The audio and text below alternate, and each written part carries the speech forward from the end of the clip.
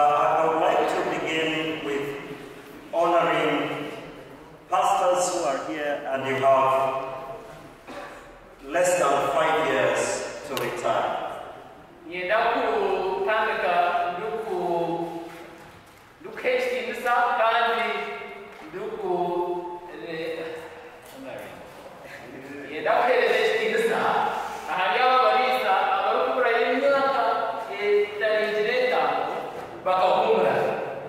With all humility, I want to ask you, my fathers, to please stand and we honor God for you.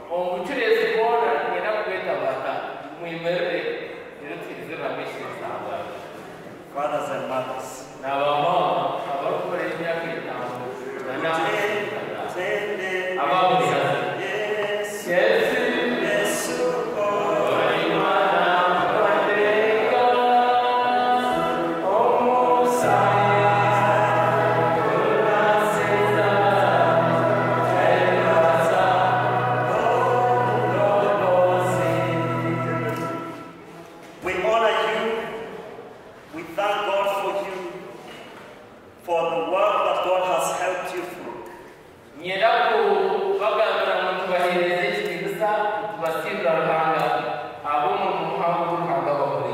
Because being a pastor is not a simple thing. There is so much that you left behind to become what God called you to be.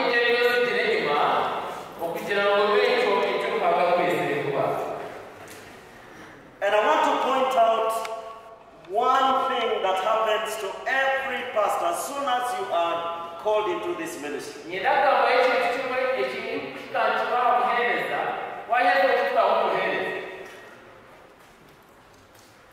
You become promoted. These are the words of the Archbishop. He says you become promoted to loneliness.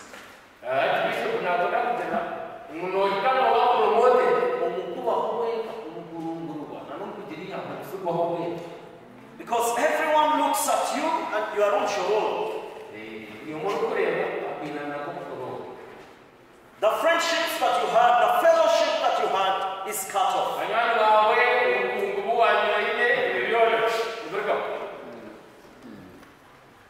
Everyone who visits you comes to visit you because they have a problem, most likely.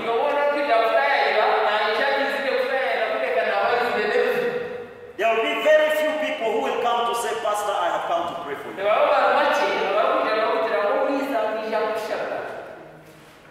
Very few. Now, the pastor is the most lonely person in the church. And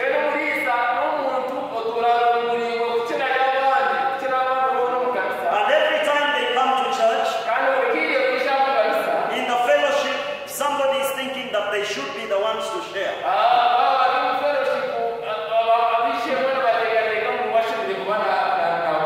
The Christians are not thinking that you also want to be fed over.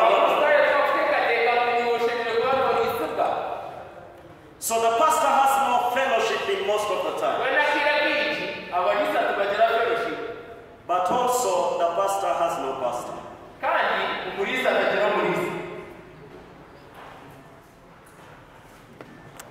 So, Church of Uganda has a deep concern for the pastor.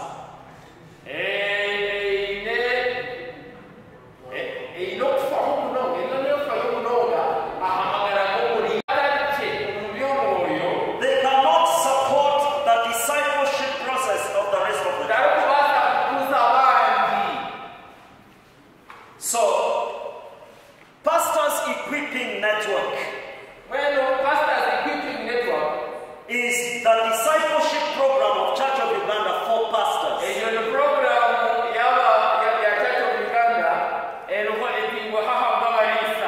And for the beginning, we want to run it for 5 years.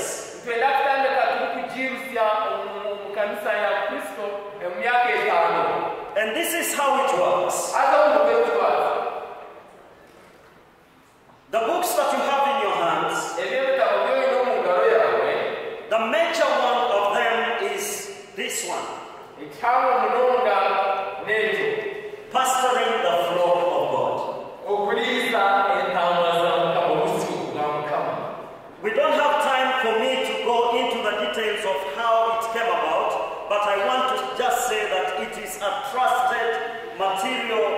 from a true brother in Christ.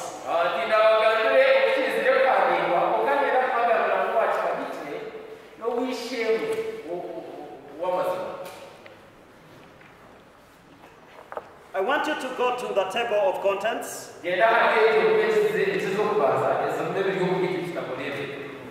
So that we see the topics that are covered. Then I will conclude with how do we do the fellowships of pastors.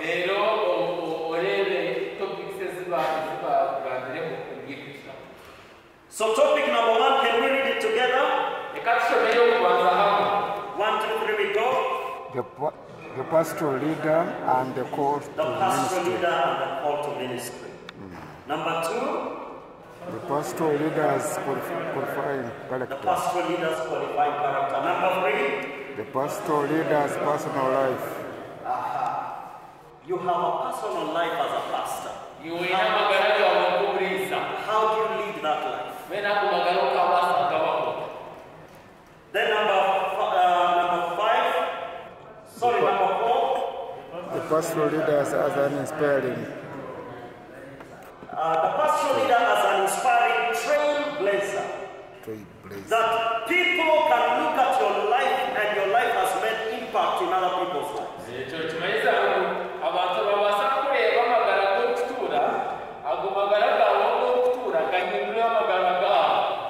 Then number 5, The pastoral leader and prayer. Number 6, The pastoral leader and preaching. Number 7, The pastoral leader and the Great the Commission. Great Commission. Number 8, The pastoral leader and counseling.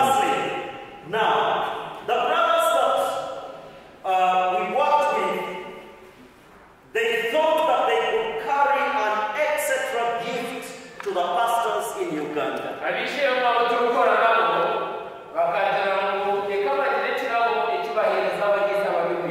And in regard to chapter 8, we have this book, which is a resource for counseling.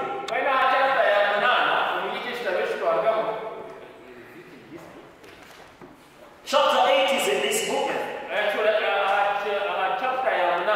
The pastoral leader and counseling. The pastoral leader and counseling.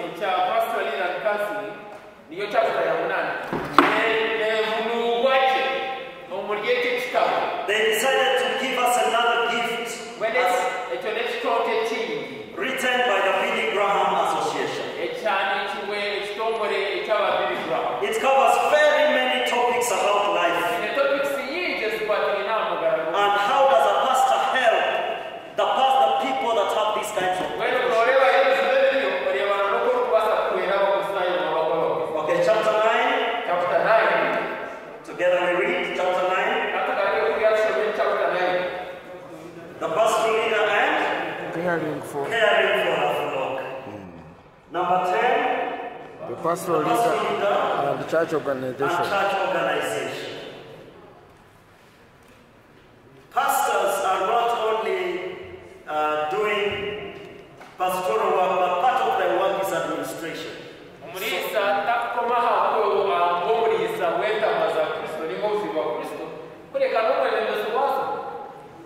And then finally, chapter 11.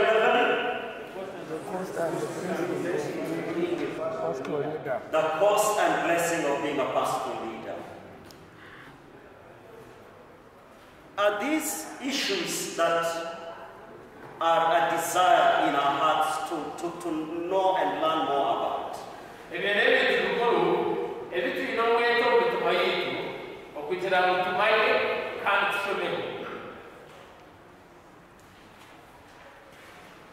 I wish we had time. But I just thought that we should look at the topics and have appetite to read.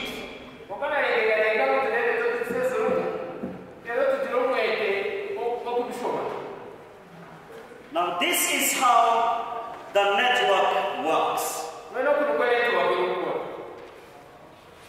Every archdeacon has pastors under their leadership.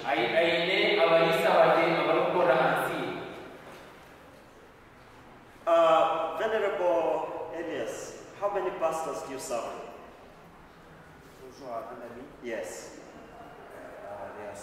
There are 6. So Canon Elias becomes the team leader, the fellowship leader of that team.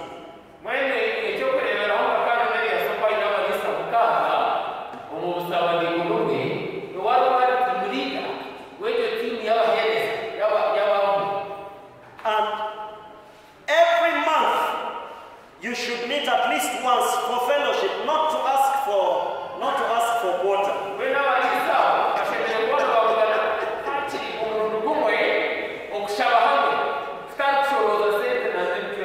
A day for fellowship only.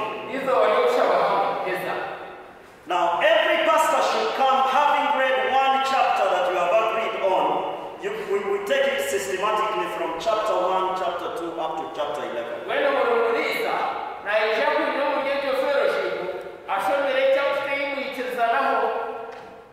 And when you come together,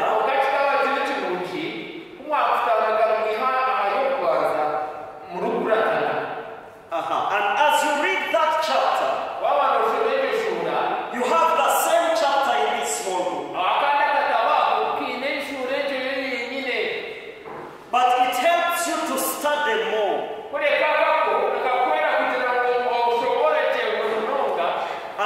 and to pray for yourself. And then when you meet to do 3 things. The first one is that you pray for one another. Sorry, you worship together first of all. The second one is that you share what you have been learning.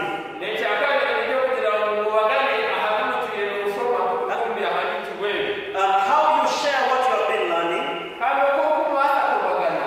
At the end of every chapter,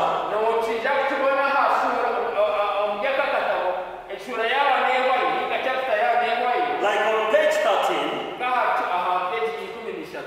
you will see a small round table with chairs around it. And it has questions for the group.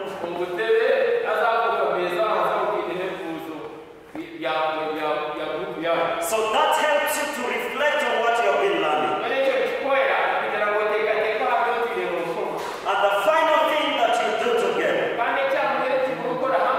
is to pray for one another. And if this month we have met at the Archdiaconal Center, next month let us go to another church. And let's also eat together in those fellowships, so that we can pastor one another. The good Lord be with you.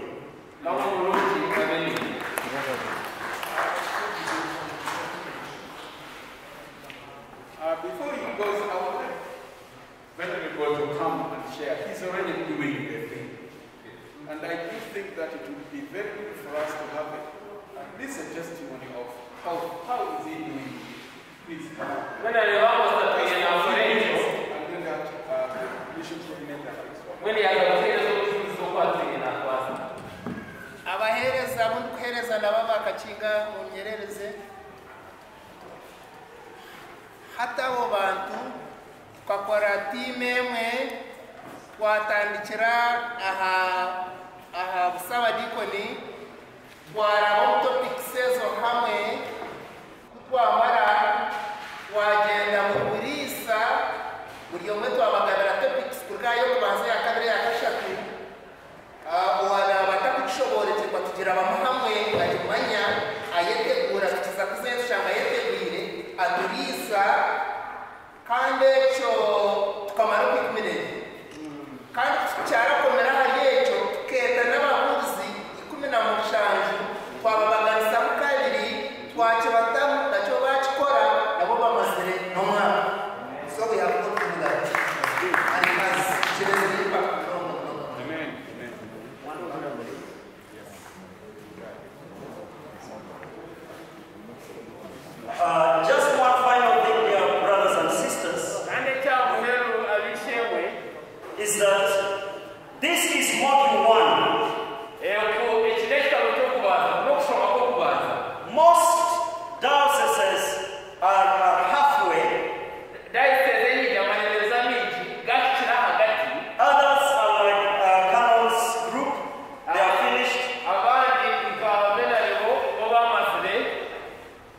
So we want to ask you as you begin to make sure that you plan to finish by June this year, because we are behind. This does is behind.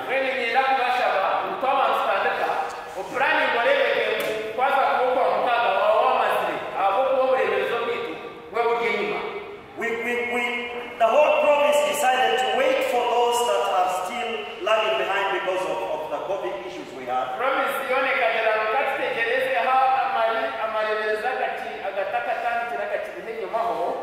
Then in July we are beginning on module 2.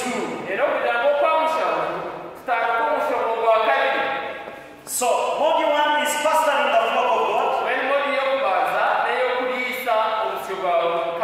The second one is defending the flock of God.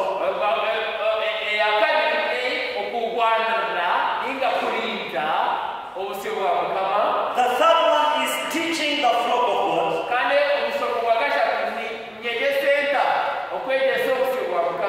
And the fourth one is maturing the flock of God.